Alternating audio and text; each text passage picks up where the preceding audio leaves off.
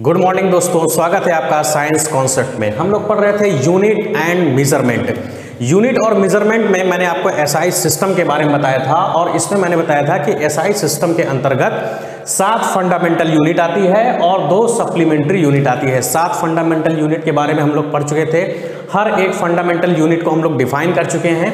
आज हम लोग पढ़ेंगे 2 सप्लीमेंट्री यूनिट के बारे में, जो कि है रेडियन और स्टेरेडियन।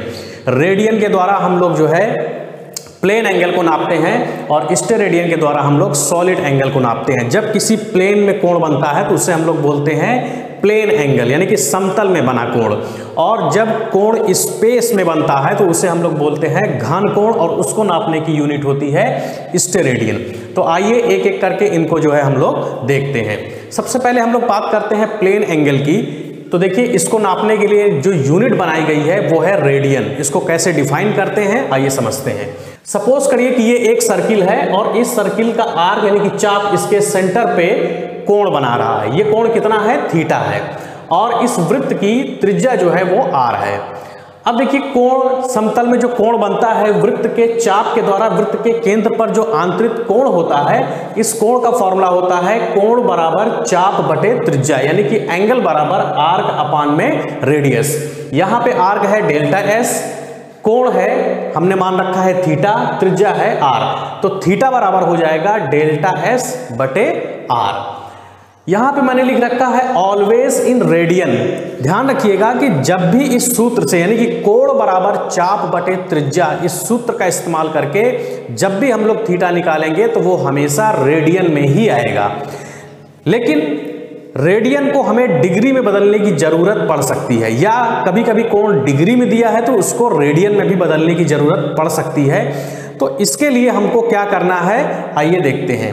देखिए, ये 2 बातें आपको शायद पहले से पता हो कि अगर 2 लाइनें एक दूसरे पर परपेंडिकुलर होती है तो उनके बीच बनने वाला कोण कितना होता है? 90 डिग्री होता है। अगर हम इसको कुछ इस तरीके से कर दें तो ये कोण कितना हो जाता है? 180 डिग्री होता है। अब देखिए, इसी 180 डिग्री का मान अगर हम रेडियन में निकालना चाहें तो कितना आएगा? मैंने यहां लिख रखा है कि 180 डिग्री बराबर में पाई रेडियन। देखिए, ये 180 डिग्री बराबर में पाई रेडियन क्यों आएगा और कैसे आएगा, इसको समझते हैं। देखिए, ये जो 180 डिग्री है, अगर हम ये पूरा आर्क लें, यहां से लेकर के यहां तक पूरा आर्क लें तो ये कितना आएगा? पाई आर। क्यों? वृत्त की परिधि जो होती है, पूरी सरकमफ्रेंस जो होती है वो कितनी होती है? 2 पाई आर। और इसका आधा कितना होगा? पाई आर। तो यहां पे हम रख देंगे पाई आर और बटे में आर। आर आर कैंसिल हो जाएगा और बटेगा पाई, यानी कि 180 डिग्री कोण के लिए रेडियन में मान कितना आएगा? पाई, है ना। यानी कि 180 डिग्री कोण के लिए रेडियन में मान कितना आएगा? पाई, यानी कि 180 डिग्री किसके बराबर होता है? पाई रेडियन के। और इसी की सहायता से हम डिग्री को रेडियन में और रेडियन को डिग्री में कन्वर्ट कर सकते हैं। देखिए, थीटा आपको दिया हुआ है डिग्री में। अब देखिए, डिग्री से रेडियन में वैल्यू कैसे आएगी?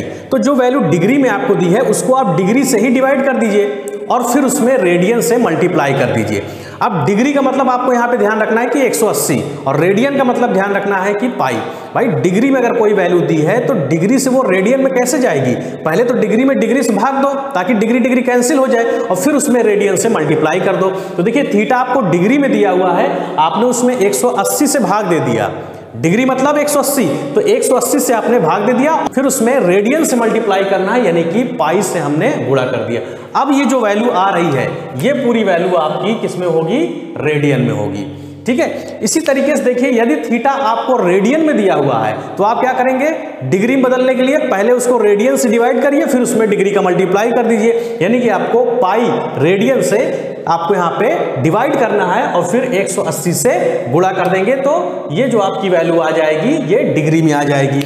तो इस तरीके से यदि डिग्री में दिया है तो रेडियन में कन्वर्ट कर सकते हैं और यदि रेडियन में दिया है तो उसको हम डिग्री में कन्वर्ट कर सकते हैं। देखिए, इसको रटने की जरूरत आपको नहीं है। बहुत से लोग याद करते हैं कि अगर डिग्री में दिया हो तो रेडियन में कन्वर्ट करने के लिए पाई बटे 180 का गुणा कर देते हैं, और अगर रेडियन में दिया हो डिग्री में कन्वर्ट करने के लिए 180 बटे पाई से गुणा कर देते हैं।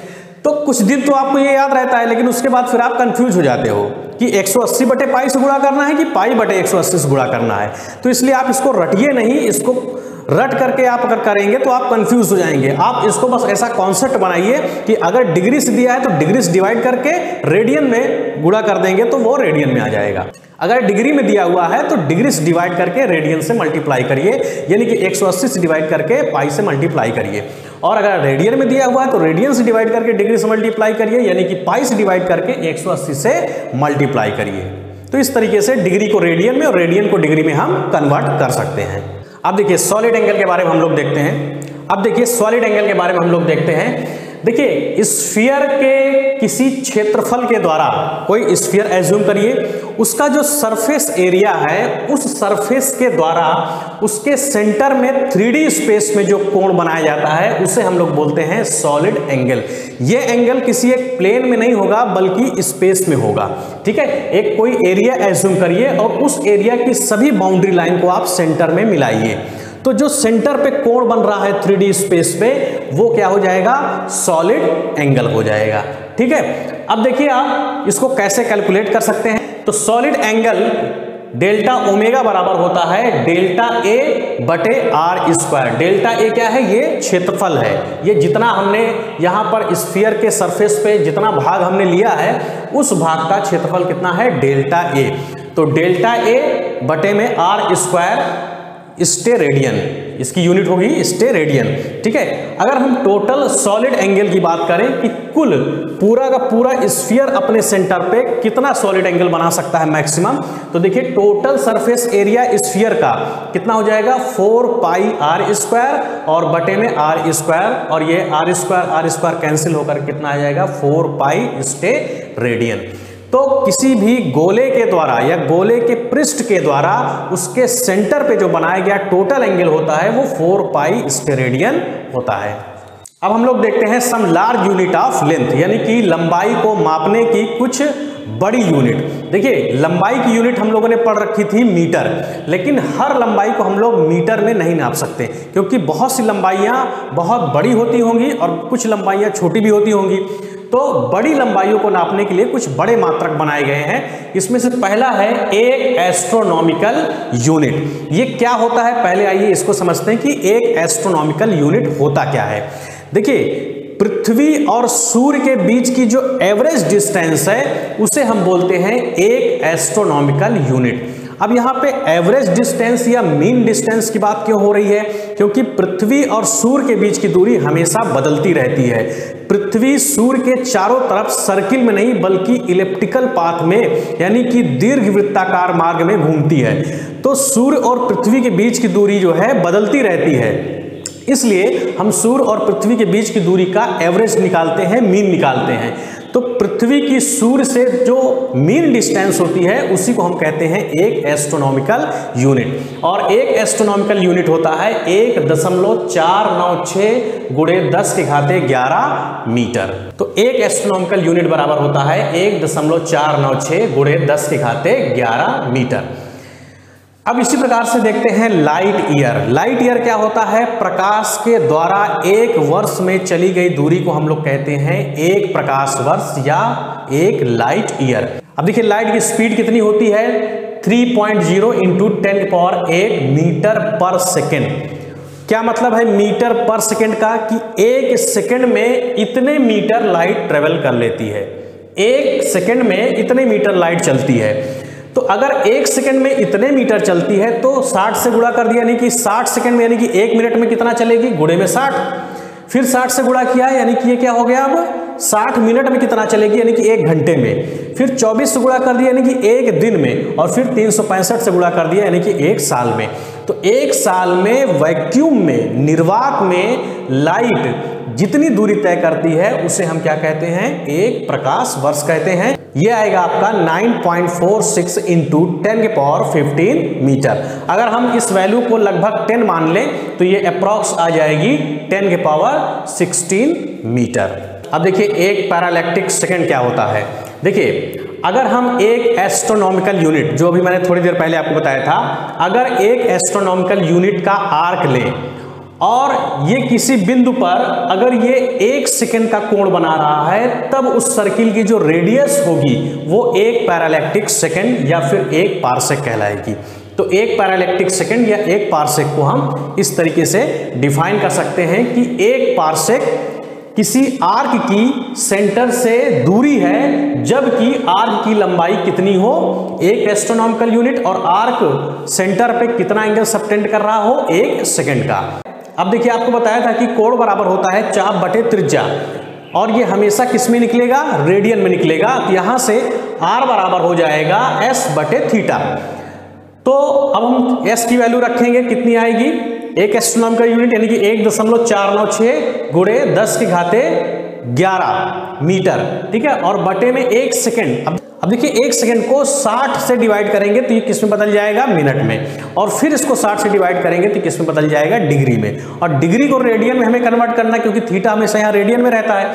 अब रेडियन में कन्वर्ट करने के लिए क्या चाहिए हमको, भाई डिग्री में है तो 180 से डिवाइड कर दीजिए और पाई से मल्टीप्लाई कर दीजिए। अब इसको सॉल्व करेंगे तो यहाँ से r की वैल्यू आपको निकल के आ जाएगी 3.08 इंटू 10 के पावर में 16 मीटर। तो यहां से r की वैल्यू आपको कैलकुलेट करके मिलेगी 3.08 इंटू 10 पावर 16 मीटर, या अगर हम इसको लाइट ईयर में कन्वर्ट करना चाहें तो ये वैल्यू आ जाती है 3.26 लाइट ईयर। तो इस तरीके से लंबाई मापने की 3 बड़ी यूनिट को हम लोगों ने देखा।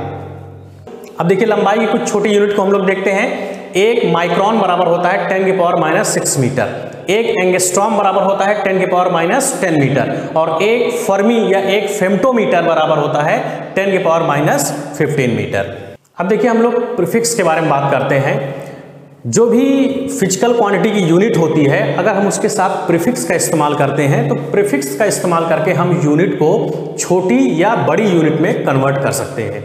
जैसे मीटर है, अगर मीटर में हमने सेंटीमीटर यूज़ किया, उसके आगे सेंटी प्रीफिक्स यूज़ किया तो वो छोटी यूनिट बन जाएगी।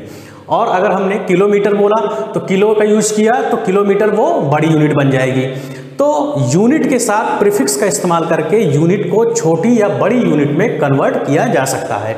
तो कैसे हम लोग छोटी यूनिट में और कैसे हम लोग बड़ी यूनिट में कन्वर्ट करेंगे, उसके लिए कुछ स्मॉल और लार्ज प्रीफिक्स हैं, आइए देखते हैं। जैसे डेसी, डेसी का मतलब होता है 10 पावर -1, सेंटी यानी कि 10 पावर -2, मिली यानी कि 10 पावर -3, माइक्रो यानी कि 10 पावर -6, नैनो यानी कि 10 पावर -9, पीको यानी कि 10 पावर -12, फेम्टो यानी कि 10 पावर -15, एटो यानी कि 10 पावर -18।